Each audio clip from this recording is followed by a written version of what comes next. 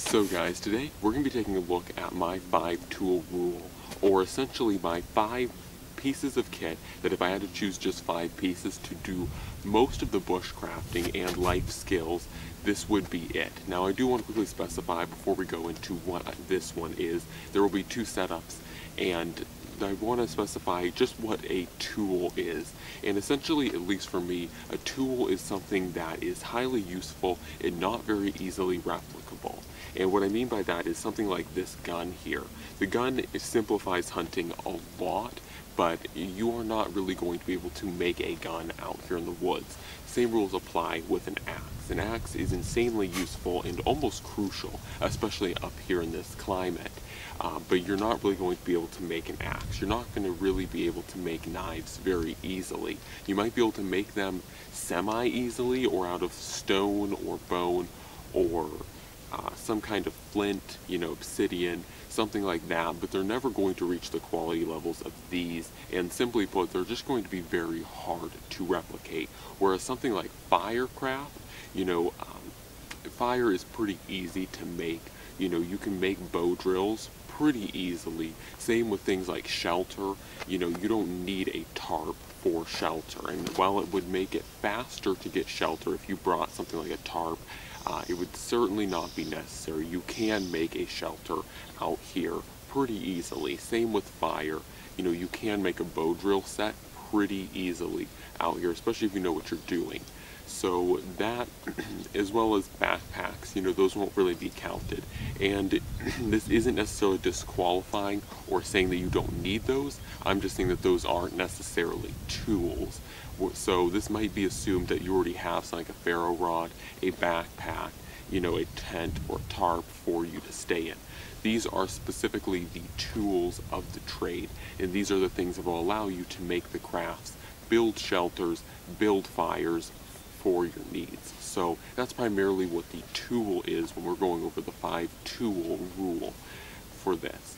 So today we're going to be looking at my 5 tools, like I said, and I'm going to be doing another set, as I also said, and just going over what these different tools are and why I chose them. So let's get started. So jumping right into this, I'm going to be going over the most important thing first, and it's not this, but it is actually a solid belt knife. So for this particular setup, this is going from a lot more of a crafting kind of orient, and so there's going to be a lot of craft and helpful tools for crafting, building lots of things. But the first thing, and one of the most traditional and important things to carry, is a very solid belt knife. Now this one's just the Pull Force Prepper one, as you guys have probably seen already, but this one's near 10 inches in size. It's a very capable overall belt knife for just doing heavy-duty tasks such as batoning, fire starting. It can be pushed into skinning and dressing game animals. It's not necessarily particularly apt to that, but it's also good at doing generalized crafting. So if you need to build something like a deadfall trap, or once again if you need to peel the bark off of a birch bark tree, this is definitely what you'll be doing it with. And once again, a very capable knife for doing that. And so that is just the general purpose solid belt knife. So the next thing going into it, and certainly very important, is the pack axe, or this general boy-sized axe. This one is around 25.5 inches. Of course, this is a GBA Scandi Forest axe.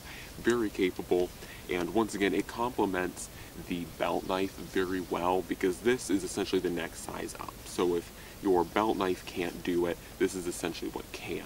And this is going to be what you're primarily making most of your big things with. So such as shelters, I've built multiple shelters, and the wiki up that I've shown multiple times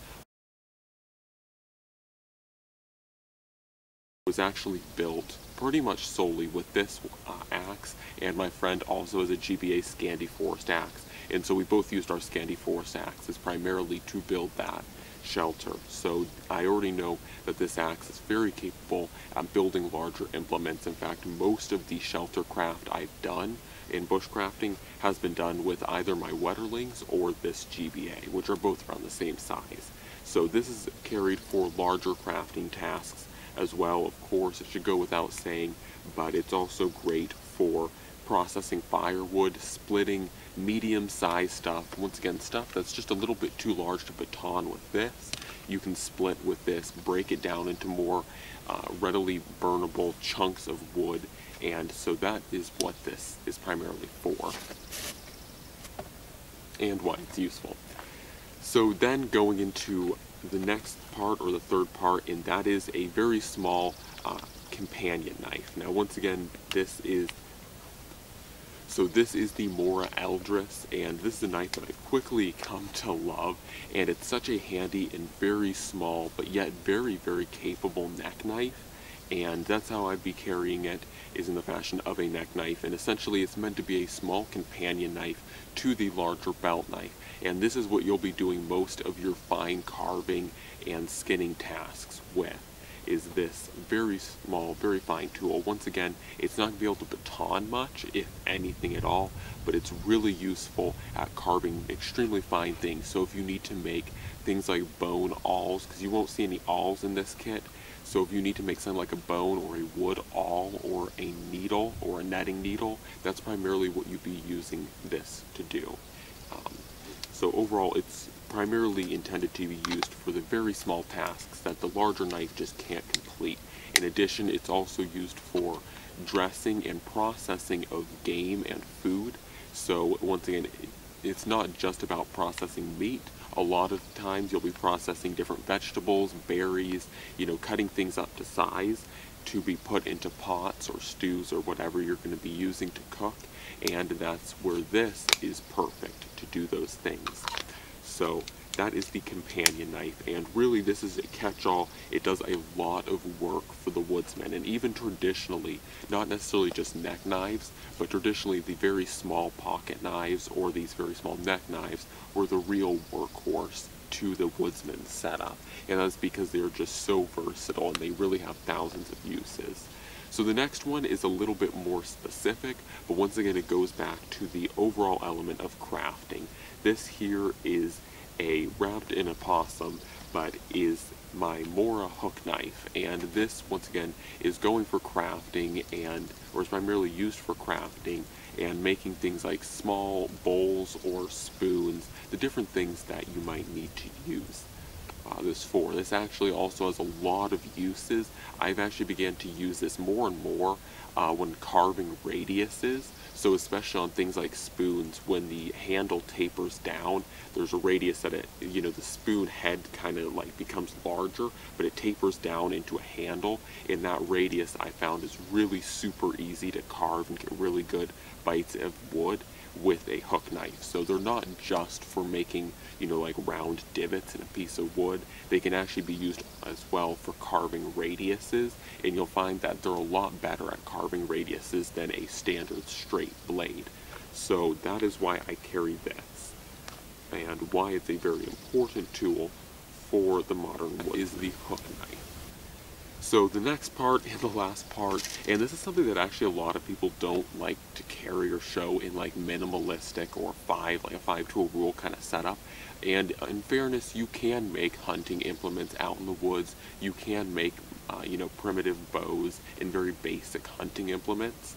But in all honesty, having used those, like I've tried to use them, and yes, you can definitely hunt with them, and I've had some success with different types of hunting implements that you can make out in the woods, especially traps, but nothing beats a gun. When it comes down to it, a gun is still the best way to hunt. I mean, there's a reason why guns are used in such popularity with hunters nowadays. Yes, we have access to bows, muzzle loaders, many different types of, cool, awesome hunting methods, slingshots, but at the end of the day, nothing beats a gun. Guns are simple and highly effective, and so that's why this is thrown in here, is because, like I said, guns are simple and very, very effective at getting game animals. And getting game animals, while you may not directly see the crafting importance of this gun actually does have some importance to crafting, in the fact that if you can easily and readily get game animals like squirrels, hares, in different things, you can get their pelts or their hides,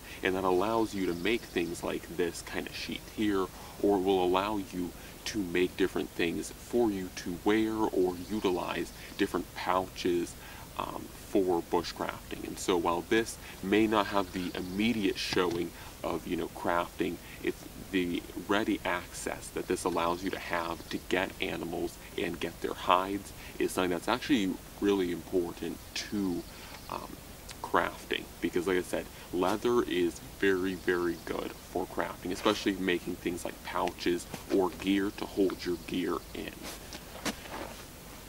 So that has been a look at my first setup, and once again, this is a more crafting oriented setup here, 5-tool rule. This is more as well traditional of what normal woodsmen of even past times would carry, but now we're going to move into a little bit more of a modern setup and show you guys what my more modern 5-tool rule setup would be. So this is the more modern setup, and this one's certainly changed up a little bit. Of course, some of the bases, like the rifle, are still the same, but once again, those are really the best tool, you know, for hunting, and there's really not going to be any changes to that.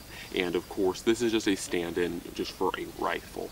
You could replace this with anything like a semi-auto, bolt action. You know, this is just a stand-in for a lever, or not lever, but just a 22, or, you know, a rifle in general.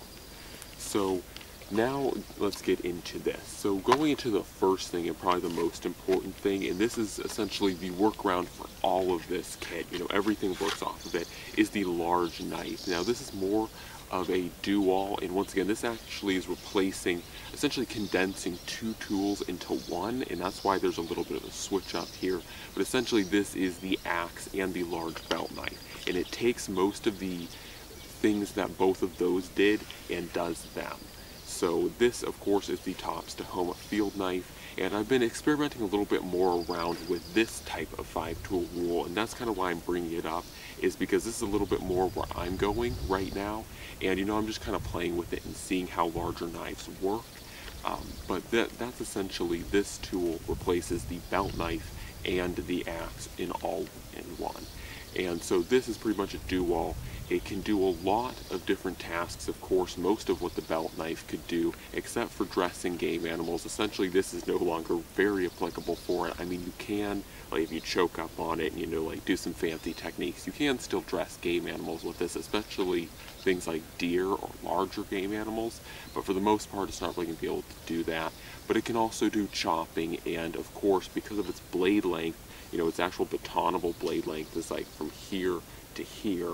You can actually baton very large pieces of wood with this and do quite well, and replace the axe quite well with the whole batoning. Now, of course, this won't be as efficient as an axe, and I know a lot of people will argue like, oh, axes are still king, but I'm just playing around with this idea and seeing how it goes. So far, it is actually working quite well. And once again, I am continually impressed at the capabilities of a large knife that's very well thought out, very well designed, like this Tahoma is.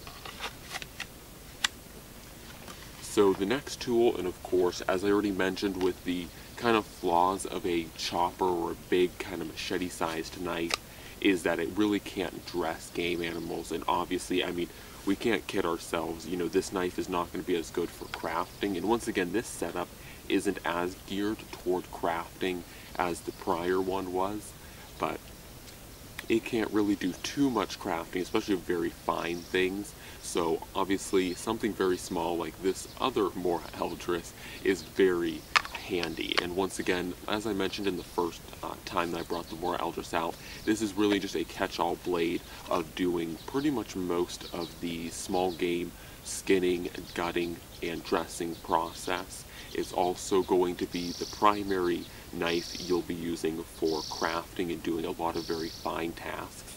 And this is the bigger thing about a lot of people, you know, they don't fully understand, or they don't even really see it in themselves, that with most of the crafting we do, we really don't need a belt knife like that, because this is what's doing most of the crafting. I mean, personally, at least for myself, this is the first thing I grab when I want to make different crafts, and especially very fine and intricate work. I don't even grab a, you know, like 9-inch blade or something like the previous belt knife showing.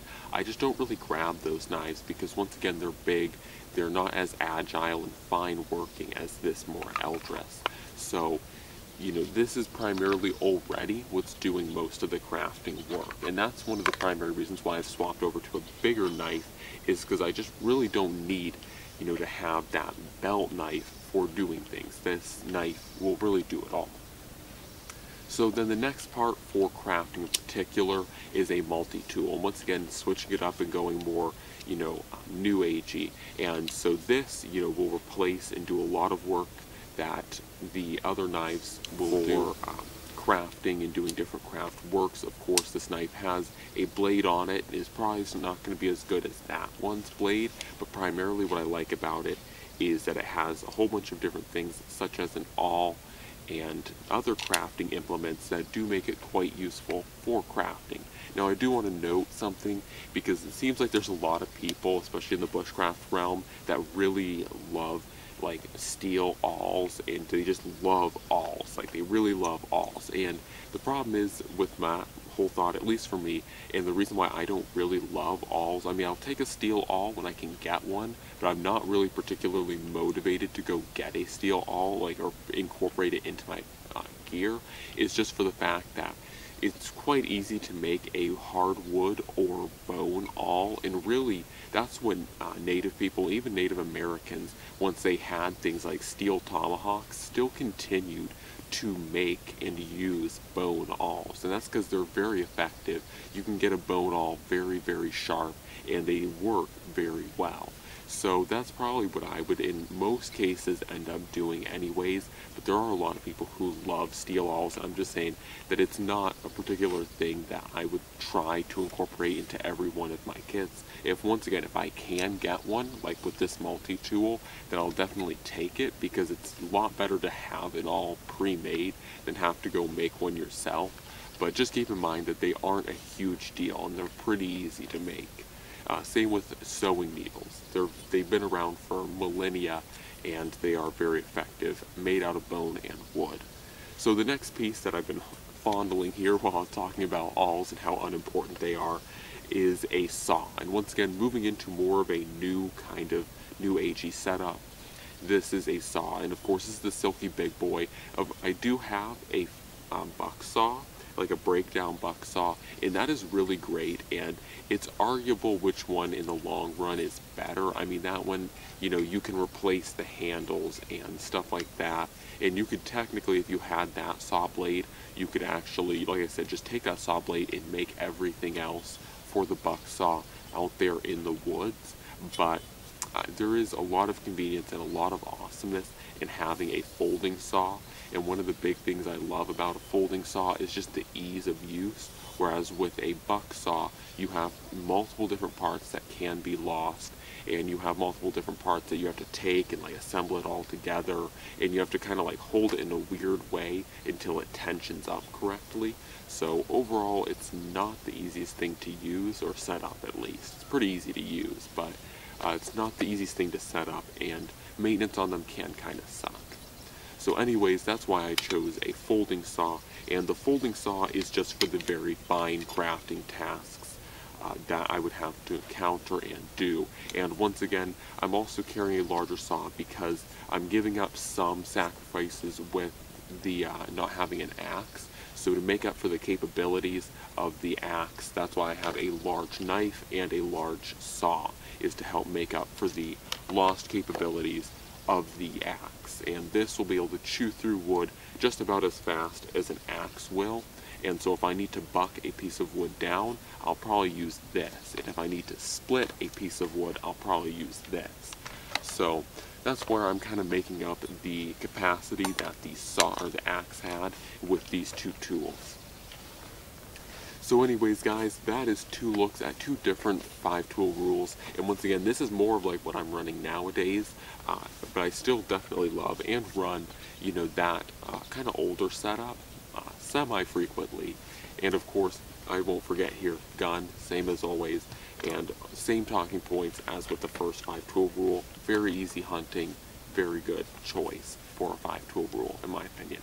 So anyways, guys, hopefully you enjoyed that. As always, don't forget to comment, like, share, subscribe if you haven't already. And that's all for now. I'm out.